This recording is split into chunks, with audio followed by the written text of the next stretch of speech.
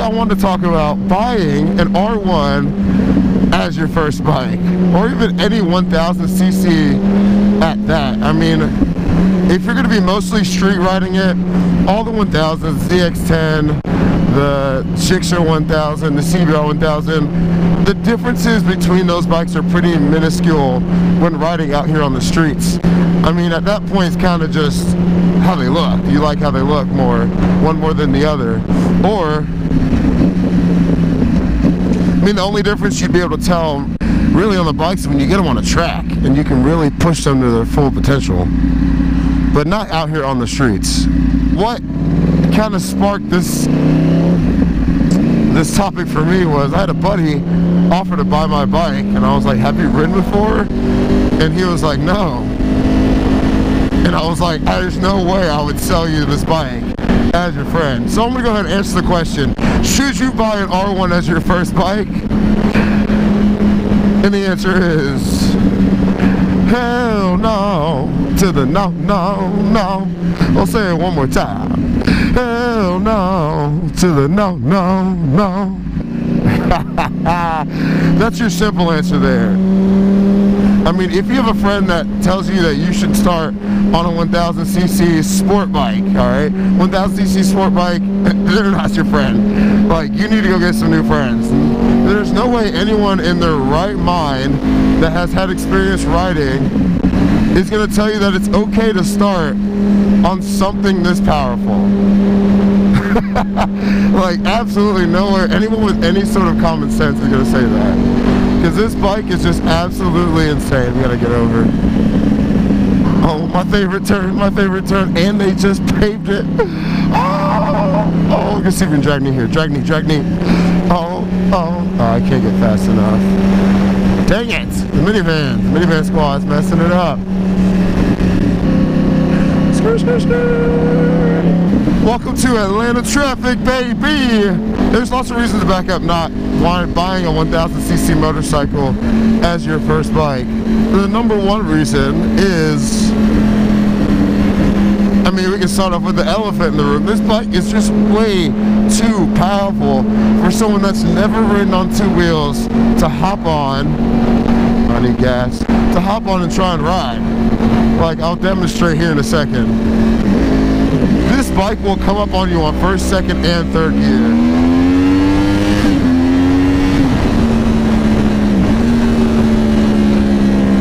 The power that this bike puts down is just absolutely insane. In case you missed it, I'll do it one more time.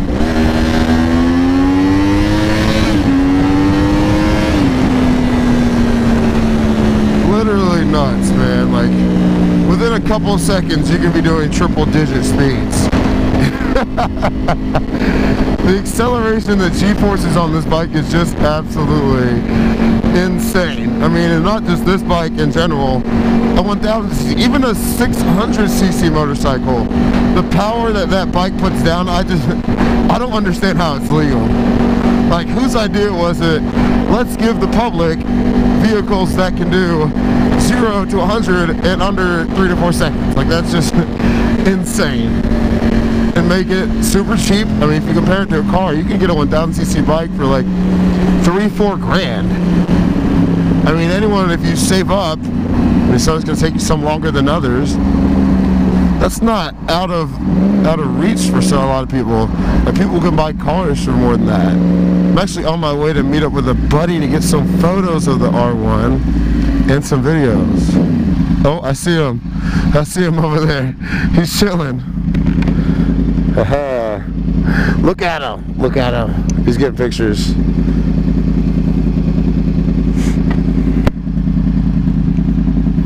Check him out on Instagram. Dope photos, dope pictures, all sorts of dope shit with the CBR 600 double R. I like the windshield, man. New jacket? Thanks, man. Yeah, man. Swag a little bit. Heck yeah. You just wash her? Did I what? Did you just wash her? No, hell no, dude. I haven't washed it in probably like 4 months. How's this thing so spotless then? Sitting under a A cover. cover? I think I'm just used to the matte. So like when I see a shiny bike, I'm like, damn. This little 600 RR. This was actually my second bike. I had a red one back in the day. Love that thing, man. Awesome bike. Sold it for the 1000 RR.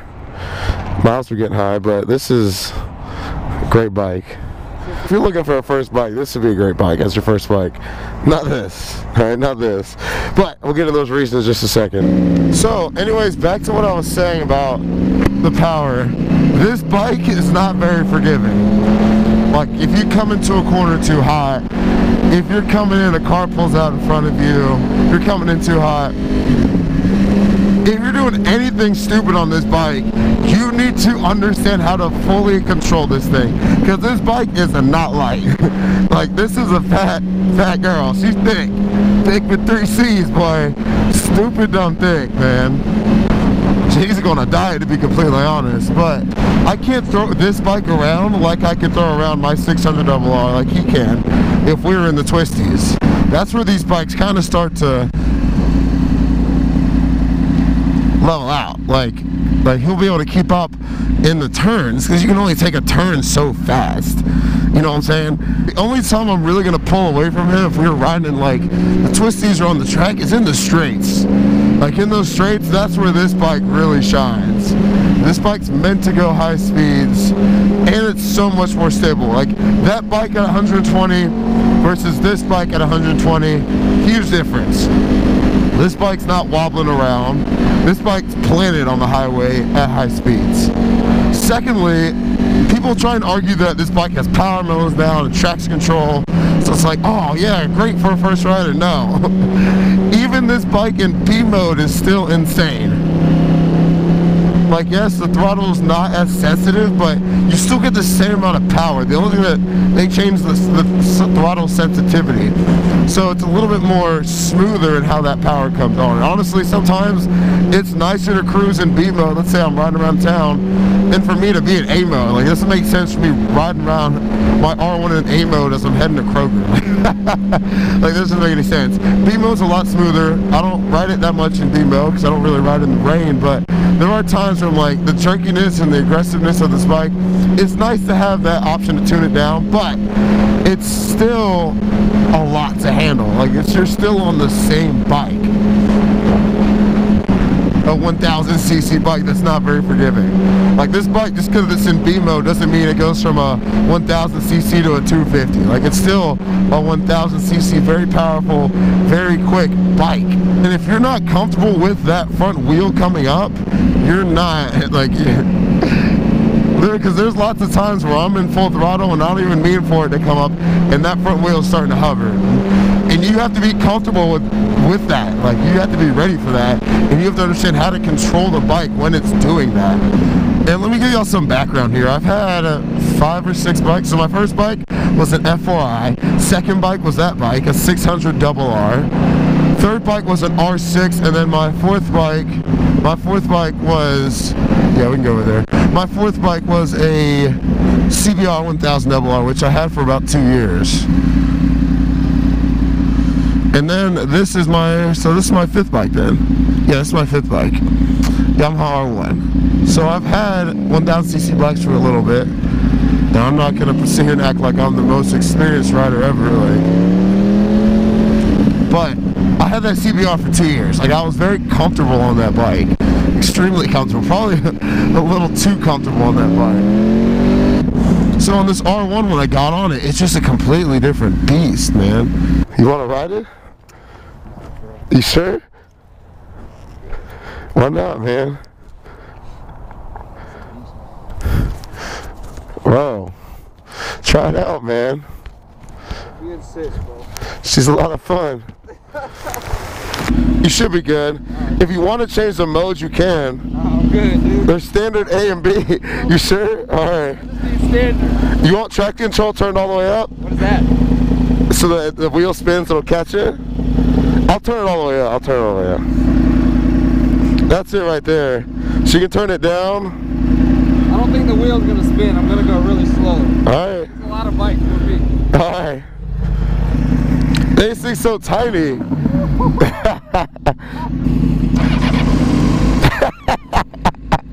I'm dead.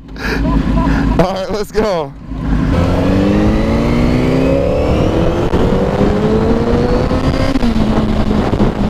Wow. Dang.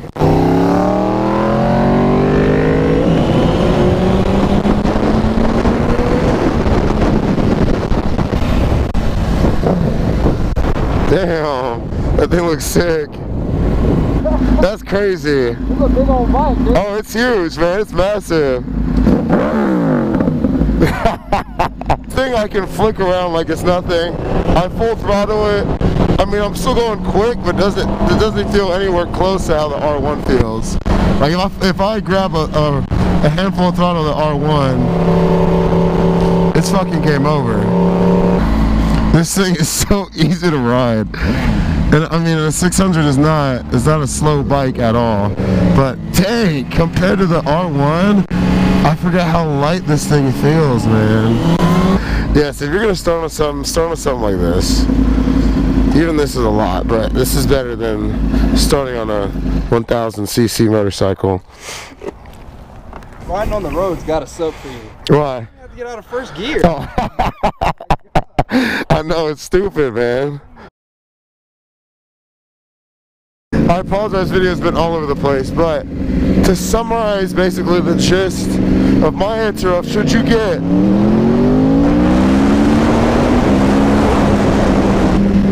an R1 or any 1000cc bike as your first bike? Hell no. One, you're not going to respect the power. Like, if this is your first bike, like, you're just not going to understand how truly powerful this bike is. Just the low end torque and even the pull at the top end, like, you're going to be like, yeah, it's fast, but you're going to get used to it really quickly. Whereas if you start on a 250, you're going to learn you're going to be a better rider. Like, it'll take shorter time for you to learn how to be a better rider. Because on the 250, you're not focused on trying to control the power of the bike. Like, a 250 is quick compared to other cars, but it's not quick compared to bikes. So you're not like stressed out with this bike. If I grab too much throttle in first, that front wheel's coming up, I'm flying, I can do 90 in first gear without even having to shift. Alright, so starting a smaller bike takes that away. Okay, so you'll become a better rider, you'll learn the technicalities of riding a little bit easier. It just makes the whole process much easier. Secondly, if I drop this bike, I don't even want to think about the amount of money that you would have to spend on this bike to get it fixed versus a 250. This is an expensive premium bike.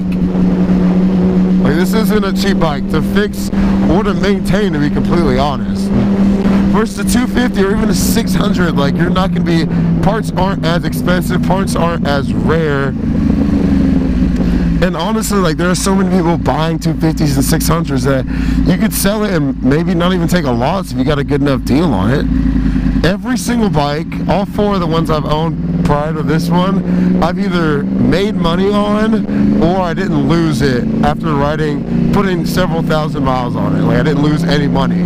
I was either able to sell it for the same price or I was able to make money off of it. So when people are like, oh, you have to worry about buying at 250, then selling it, then buying at 600, you're gonna lose money. You're not gonna lose any money. If you're smart about it, you won't lose any money. Let's put it that way. Okay, and is it really worth your life to save $300–400? Is it really worth putting your life in danger?